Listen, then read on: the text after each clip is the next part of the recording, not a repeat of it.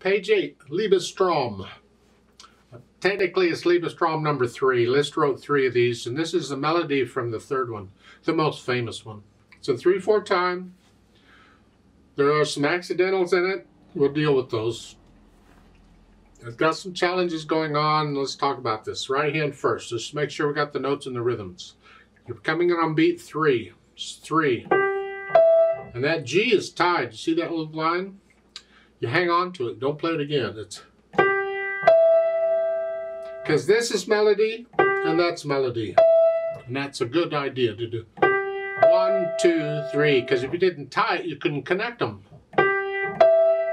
And we want to connect them. So this is a good way of doing it. Just tie the note. 1, 2, 3, 1. And I use a 2 on the G sharp. You can use a thumb if you want to. If you have really little hands, you can't reach it, that's fine. I like to stay out here as much as I can. And that's tied. Hold it down for 5 counts, and then 4. Just lift up and move. 2, 3, and you have an F, they point it out. You need to know that note. Just memorize it. Top line is an F. And then a 5 again. 2, 3, 3, 1. You do that some more. Actually, that's about it, isn't it? Left hand, broken chord, C chord. And then you have this, just, if you have fat fingers and thick hands and you can't fit in here, you got to do a 1 here. Otherwise, use the fingering in the books. 5, 2, 1, G sharp. And then scrunch up G natural, G sharp. And if, again, you have big hands, fat fingers, that doesn't work. So instead of 3, you got to use 4, so you can do that. I'll leave that up to you. But if you have small hands and you can do that, use the fingering in the book. See, again, they gave you a natural sign in front of the C. You don't need it, and that's why it's in parentheses. It's a C natural anyway. And then a thumb. This is the last line on page 8. 1, 2, 3, 1, 2, 3. Back to the chords again. Page 9, they're not quite the same, so watch out.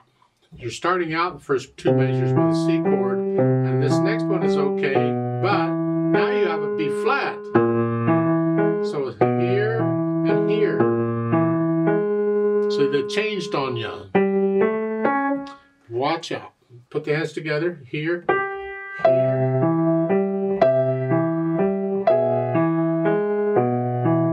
So it's 4th finger here now.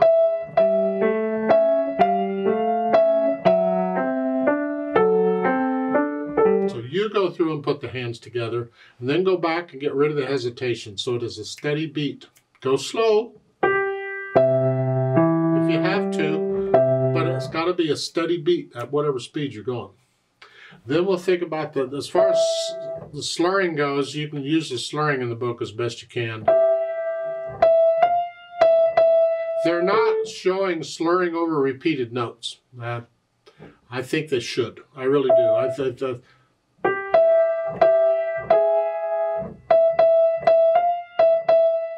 So I mean, it's like the first line could all be slurred except the last note could be separate. You can lift up there. And the second line could all be slurred with the last note of the first line. Could all be one. It's all one phrase. Connect it. In the left hand, connect all of these. These slurs over the individual. I disagree with that. The whole thing should be connected. Don't. No.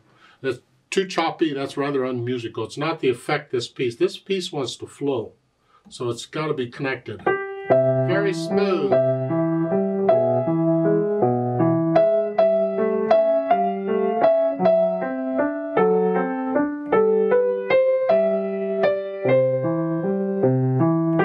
So make sure the last measure, 8, page 8, lift up in the right hand, not the left. So connect the left hand all the way through. Dynamics apply to the melody, which is in the right. It's the top. Soft, left hand very soft. Whatever you think soft is, it's not an absolute, it's soft. Not super soft, just soft. This is super soft.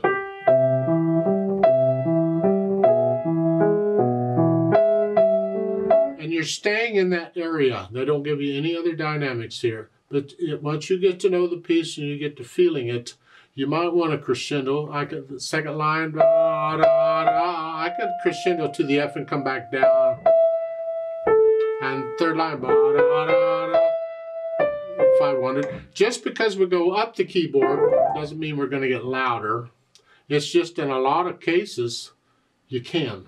Actually, a long time ago, back hundreds of years ago, that was sort of expected. They expected you more or less to get louder if you went up. But then, well, that gets old, so let's not do that anymore. So now it's kind of, you have to use your judgment. Sometimes you'll get louder going up and sometimes you won't. Experiment with it. Speed, again, it's just in the middle, and that's the flow of the piece.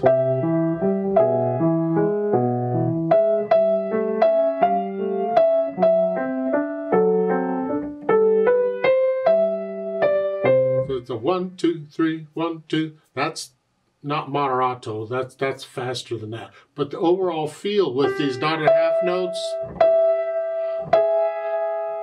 that tends to speed it up a little bit. So it's the feel of it. Is it somewhere in the middle?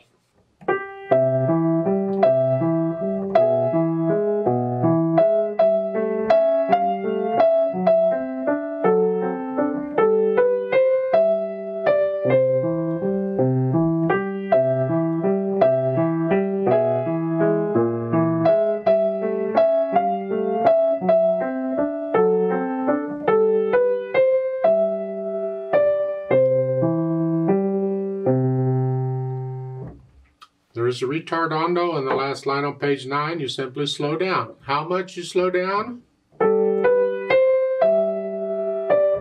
There's no set how much. It's just you feel it. Don't slow down too much. Otherwise, it gets to the point people are thinking, is this going to end? I mean, you don't want to drag. You don't want to drag too much. It's like, ugh. But you slow down a little bit. I like to play this with you slowly to double check the notes and the rhythms. Not going to do the dynamics. So I'll give us 2 counts because we come in on beat 3. So let's try it together slowly. Even just one hand at a time if you need to for a bit. Ready, go.